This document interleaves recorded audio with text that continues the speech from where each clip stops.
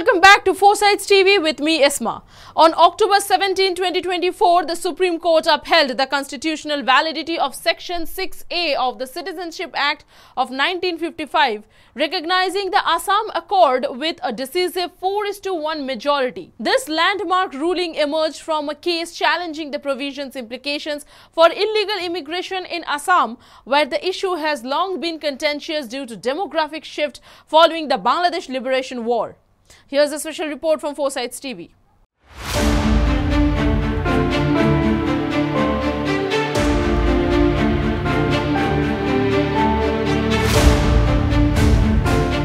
The five-judge Constitution bench, led by Chief Justice D.Y. Chandrachud, emphasized the need for a legislative solution to illegal migration while balancing humanitarian concerns against the protection of local populations.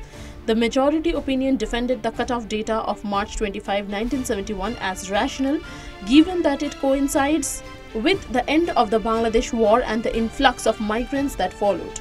Justices Surya Kant, M.M. Sundresh, Manoj Mishra and Chandrachud collectively rejected arguments claiming that the provision violated the Constitution's principles of fraternity and equality. In contrast, Justice J.B. Paridwala dissented, arguing that Section 6A has become unconstitutional over time, asserting that the classification of immigrants by date lacks enduring reasonableness. He contended that the provision should be re-evaluated given its unique legal implications that prevent voluntary citizenship for certain migrants.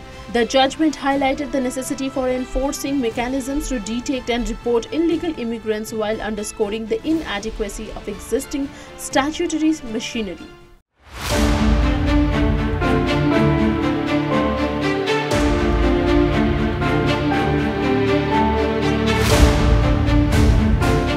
The Supreme Court's ruling on Section 6A not only solidifies the legislative framework regarding the citizenship in Assam, but also sets a precedent for addressing the complex issue of illegal migration in India. By reaffirming the Assam Accord and the rationale behind Section 6A, the judgment aims to strike a balance between protecting local interest and addressing the humanitarian aspect of migration, while also indicating the need for effective implementation and oversight of immigration laws.